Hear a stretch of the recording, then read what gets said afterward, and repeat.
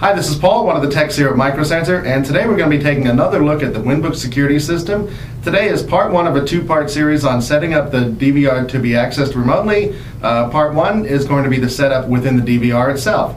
Let's take a look at that. Okay, so we're on the DVR here. I'm going to right-click anywhere and select the main menu. It's going to have me log in. By default, password is blank. If you changed it, go ahead and enter your password now. If not, just hit OK. And then right-click again, go back to main menu. We go to Advanced. I'm going to click on Network. And I'm going to change the type here from static IP to DHCP.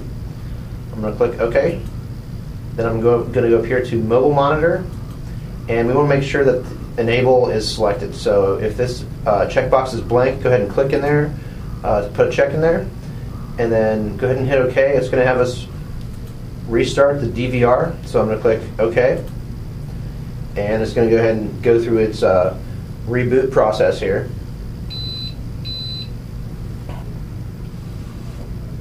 Alright, so it's booting back up here. And I'm going to right click again, go to main menu, I'm going to log in again, click OK.